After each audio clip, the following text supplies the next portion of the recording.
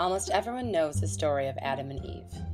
God creates Adam, then comes Eve, followed by curiosity, followed by banishment.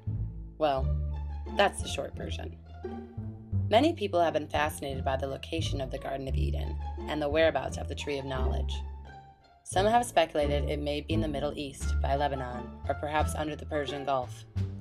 Some simply identify the spot in relation to Jerusalem, while others, like the Church of Latter-day Saints, believe it to be in present-day Jackson County, Missouri. Although the location may change, one thing stays the same: its association with paradise, beauty, and happiness. Alan Millard has hypothesized that the Garden of Eden does not represent a geographical place, but rather represents cultural memory of simpler times. So how do we get back? How can we transform our neighborhoods into our own personal Garden of Eden? Has the apple ruined us to our core? Or is there still enough time to plant some seeds of our own? This documentary set out to explore 3 topics in the Edison neighborhood in hope of answering our question. We focused on poverty, violence, and health. And here is what we found.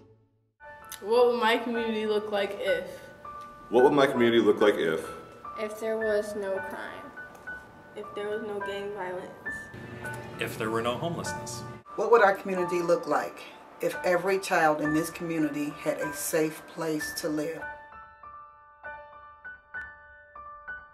When you ask an outsider about the south side of Kalamazoo, it's not uncommon for people to mention drugs, alcohol, and violence, which, on their own, could be anywhere in the world.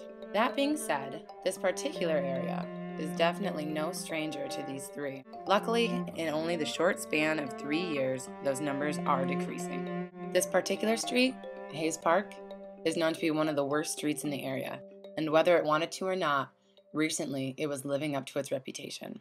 So on Hayes Park Avenue, you might not expect to find this. This is a playground that was built in memory of a young girl who accidentally died in a fire.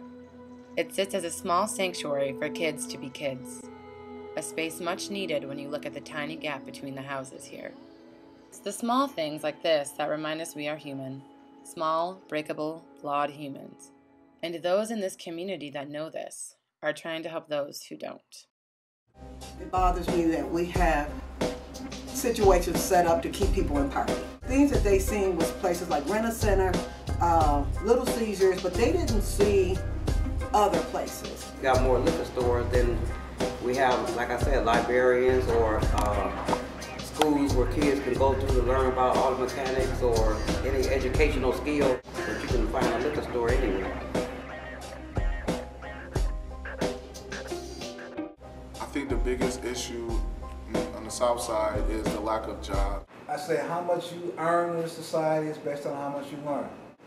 And most of these kids come to this program, they want to have a better life for themselves. It's going to require some patience, it's going to require some persistence. We don't live in a society where you can walk out of high school and into a manufacturing job. The gang is an alternative for some of these kids. When I was younger, I dealt with it the same way they did. I got violent.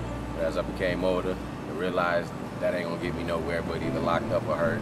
And if they think they're in poverty, then they're gonna entrap their mind. So I try not to really focus on that, but I mean, it's evident. I mean, I can't go halfway up this way and see nice stuff and then go halfway down this way and see things starting to just deteriorate.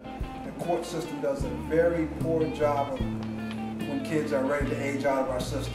We don't provide them with any degree of services at all. And what we know is that the vast majority of them, when they leave the system, are not ready to go into the world and become functional adults. As long as we continue to treat the illness and not overreact to the crime, I think we'll see a reduction in the number of people living in poverty. I think a lot of people have just lost hope, and I would just encourage them to really connect with someone that'll help them make a better life for themselves. I like to see newer houses in the neighborhood. I would also like to see more community programs for the young people. It's going to take a community to come together, work together, come up with some measurable goals. I know that there are a lot of meetings going forward right now about the problems, but there needs to be action behind it now. We plant seeds and hope something will grow. To change a community, its inhabitants need to. And since a community is really nothing more than a shell for our home, we should take care of it. Are you?